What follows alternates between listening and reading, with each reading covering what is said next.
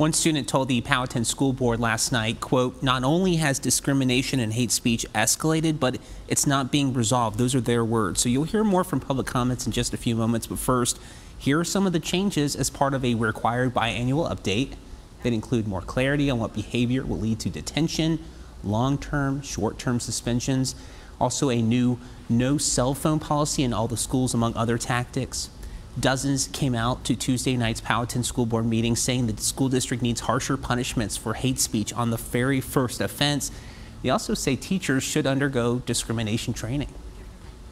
Your students want to learn as themselves and live without fear of being bullied and abused by administration, teachers, and other students. We need action and change now, because who knows what can happen in less than 3 weeks.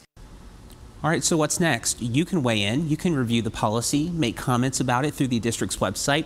The board will also revise and approve the updated policy at their June board meeting.